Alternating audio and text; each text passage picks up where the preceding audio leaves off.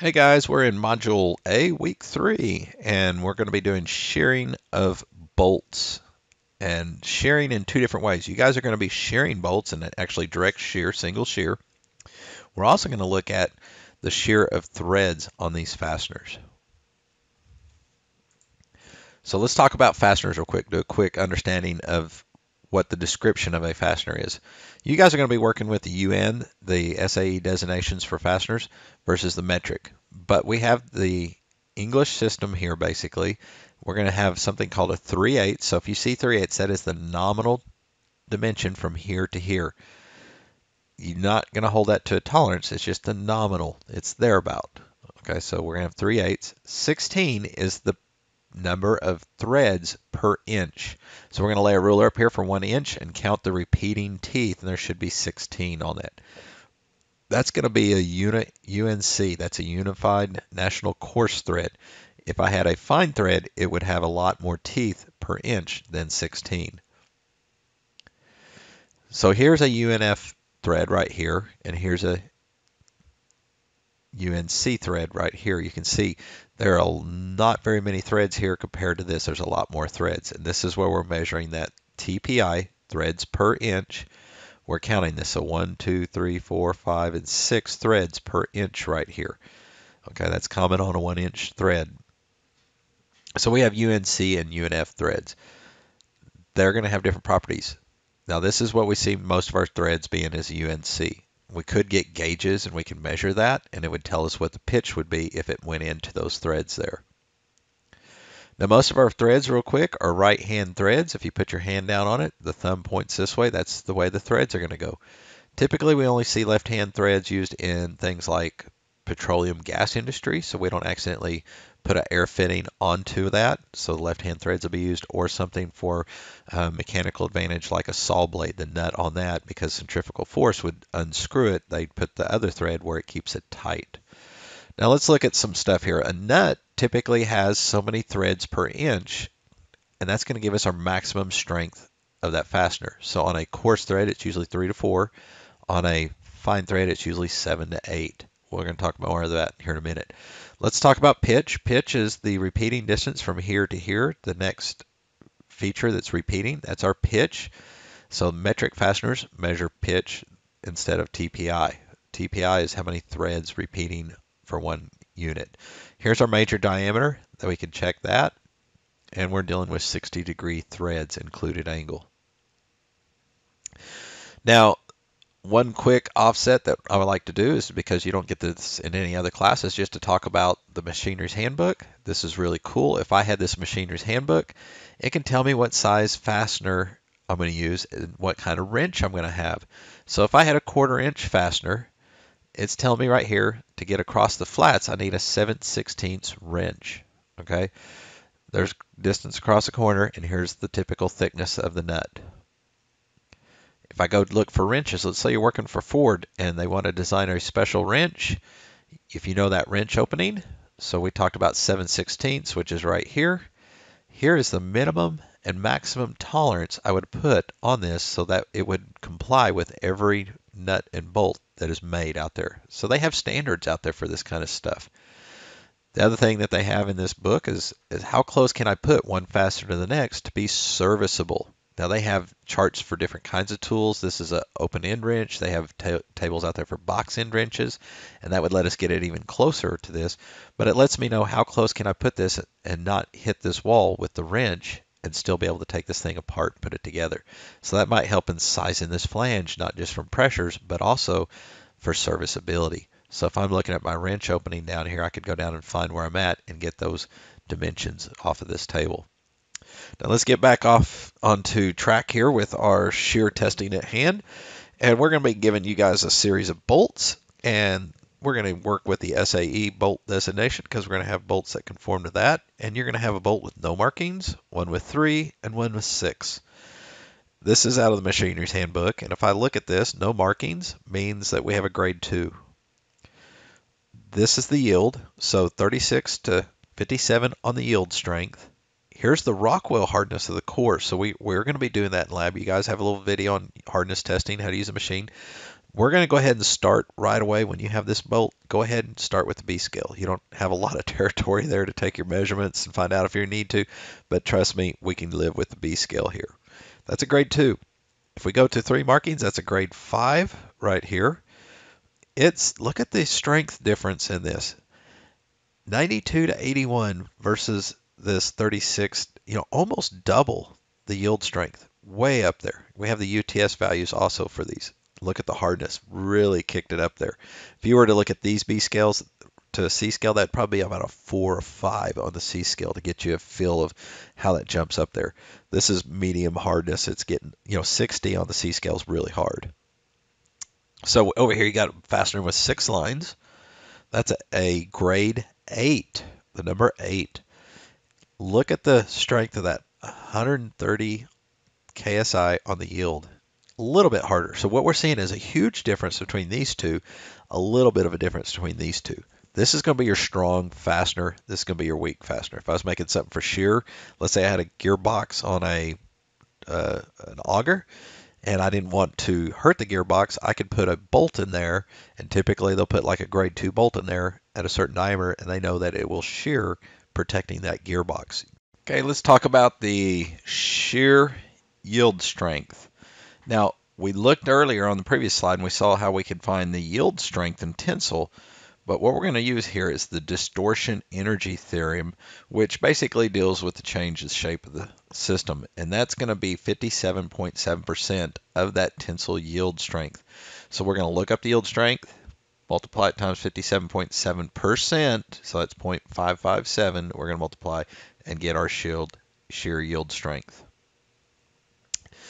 When we look at the stress strain diagram, there's some interesting points that we want to see here. First is this linear region. That's where the Hooke's law, Young's modulus is going to apply. That's where we can see the elastic range. That's where we design our fasteners to operate below the yield point. And in that zone, we know that the change in stress here, PSI, is going to be over the change of strain here. And that's going to give us a slope of that. So more stronger, stiffer fasteners made out of steel versus aluminum, different slopes on there. What we need to do in our calculations to calculate strength properties is we're going to need to know the shear modulus. Okay, now to get that, we're going to use this equation right here. So we're going to need to know our Young's modulus right here, and then we're going to need to know Poisson's ratio. If you remember, Poisson's ratio is the ratio of axial and lateral strains, and so strain is the change in length over the original length, correct? So we're going to take the change in the lengths and the change in the diameters, and we're going to compare those together and come up with Poisson's ratio, which is typically around 0.2 to 0.5. We're going to rewrite that equation to look like this. We can solve for G. So if we could look these up in a table, we're solid on getting our modulus of elasticity and shear.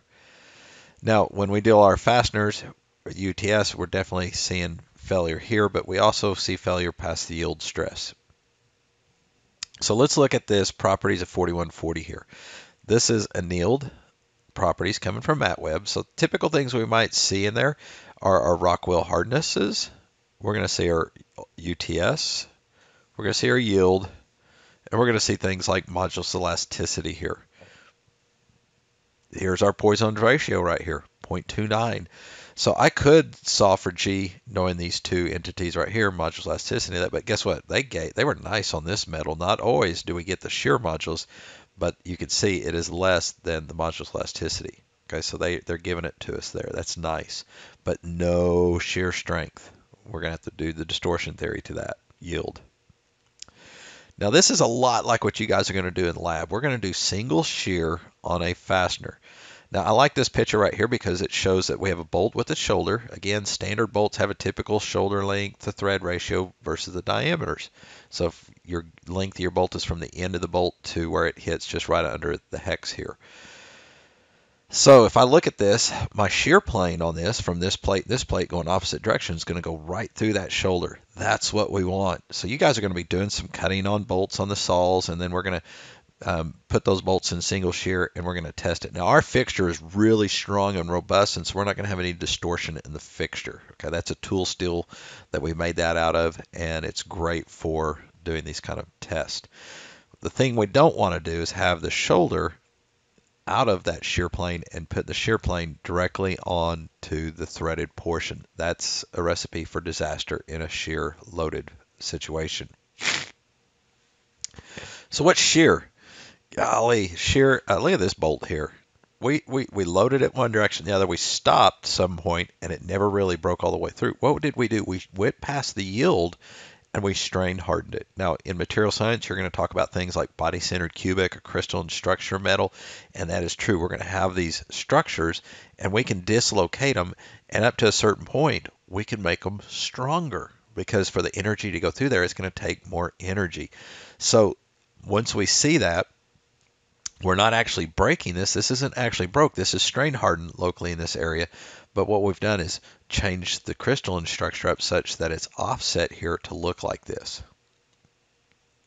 Now, anytime we shear something, if I go to a metal shear or even shearing our bolts, we're going to get the same kind of characteristics of a sheared edge here.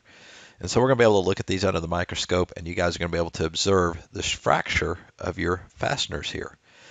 Now, when we shear over a surface, there's going to be some rollover initially. There's going to be a burnish. This is our shearing action here. And then we're going to fracture that material here in this zone, which is basically where we're going to fracture it. And then, which is right here. Okay, so here's our rollover portion here. Here's our burnish. We're going to see some shearing lines happening there. Our fracture is going to be kind of grainy and looking down here. And then we're going to have a burr. Probably should have flipped this image around. This looks like the burnished area, and this is our fractured area on this with the burr on the back side. So orientate your samples where you can see them right when you take images. You'll get a lot better images than I have here. One of the things I want you guys to do is hey, let's talk about something real quick. Burnish versus fractured. The strength of the bolt. Pay attention to where this line is. Did it get bigger or smaller in these zones right here for the strong versus the weak bolt? That's a cool thing to observe. The other thing is, don't get headstrong if you guys design stuff that you're just going to look at the shear of the fastener. You're also going to have in your strengths course and machine elements more studies on stress concentration. So if I drop a hole into a part that I'm going to put a bolt, will this be strong enough out here, or will I pull a tensile on this and it breaks? Or am I going to pull that fastener because it was too close to this edge and just pull it right out of there? That's stress concentrations. So that's another cool topic. Now, we said you guys are going to do single shear. So you're doing single shear here. You're going to be pulling this direction and pulling this direction. We have really good, strong fixtures that aren't going to distort. But normally, if I did that and I put a force here and here, I would actually see, because of the stress flow, that those thin pieces of metal, if they were fairly thin and weak, would actually distort and warp. Still going to shear that fastener in there, but I am going to see a little bit of different loadings in there. Ours is going to be in direct shear, and our fasteners are not going to deflect. All right, so tau is our shear stress, force over area, simple equation. Take our force, we're 100% on that single shear zone. The area of the circle, pi times diameter squared over 4. This is our stress. If I go to double shear, look at here, I've got a shear plane here on this shoulder and another one. That is going to basically decrease my load to half because I've got two shear zones here. So half the load, I'm going to decrease the stress in half. That's huge. So it's double shear, going to be a lot stronger than single shear.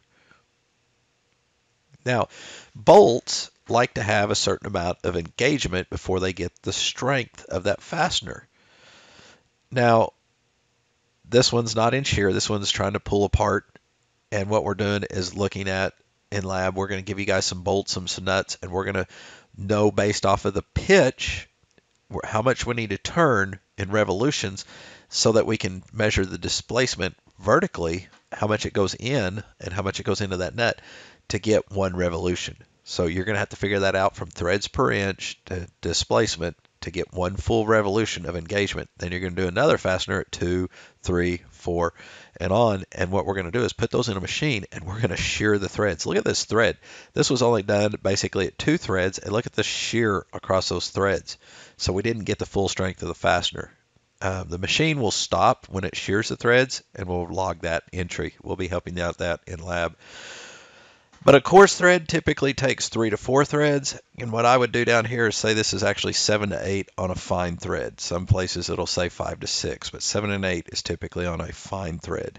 So when we look at the thread load distribution here on a standard 60-degree thread, the majority of the load is going to be carried by that first thread. So even if I had all these engaged, we're going to see the first thread carrying about 34% and then reductions all the way down to about the fourth thread there. The rest of the threads really aren't going to carry that much. So we can kind of look at a stress plot and see that happening in there. So the majority of the load, again, carried by the first three threads, majority 34% by that first thread in a standard 60-degree setup.